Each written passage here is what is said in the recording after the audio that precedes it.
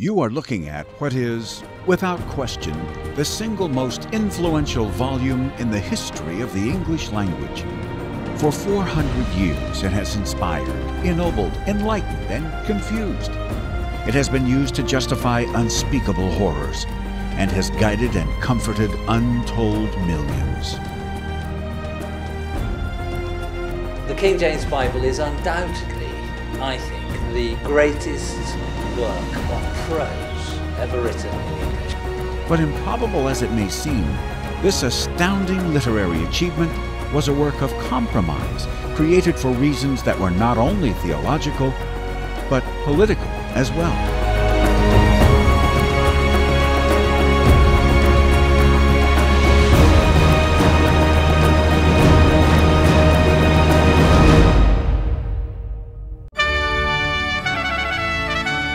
Britain, the dawn of the 17th century. It was a glorious time in a glorious land.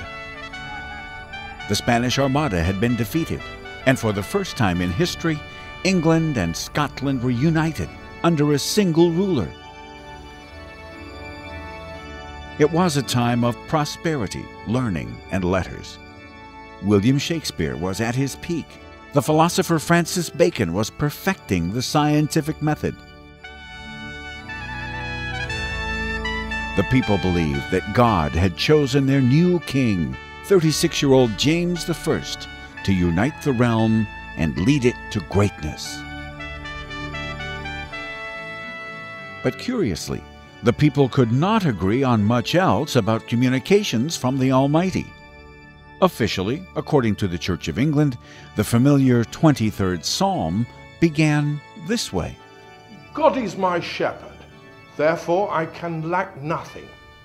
He will cause me to repose myself in pasture full of grass, and he will lead me unto calm waters. To the large and powerful group of Puritans it said, The Lord is my shepherd, I shall not want. He maketh me to rest in green pasture, and leadeth me by the still waters. And to the Catholic minority it said, Dominus reget me, et nihil mihi deerit, in loco pasque ibi me connocavit, et super aquam refectionis educavit me. The distinction between a shepherd that leads one beside calm waters and a ruler who puts someone out to pasture may seem minor today. But this was England, and disagreements over scripture and religion had been known to get quite heated.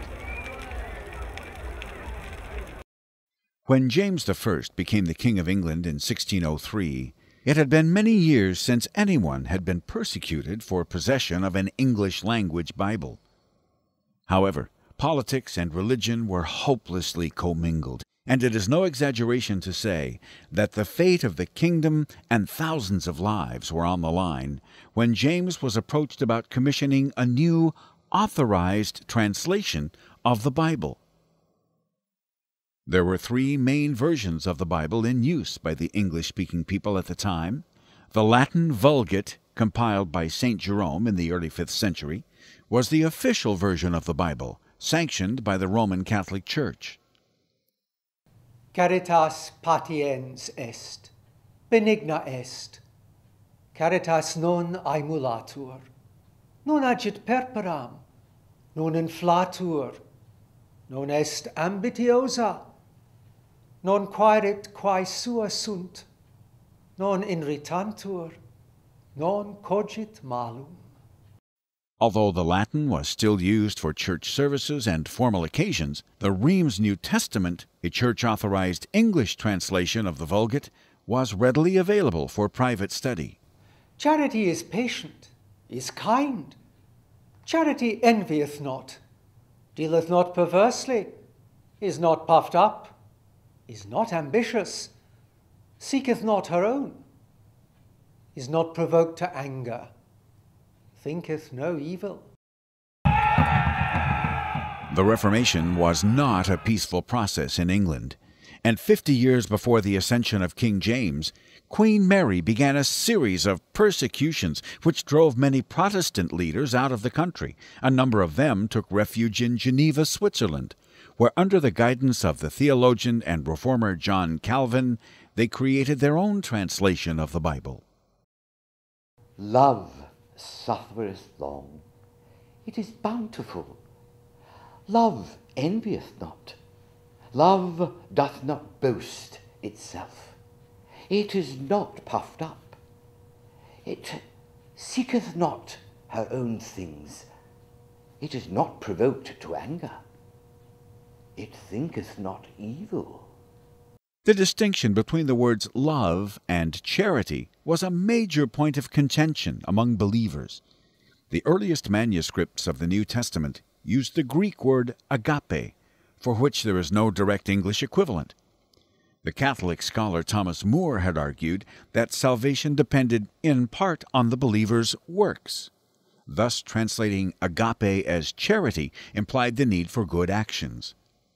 Protestants, like the 16th century translator William Tyndale, believed that redemption was a matter of faith alone, and therefore love was the better choice. The Geneva Bible was a detailed work that built on the translation by Tyndale and indirectly Martin Luther.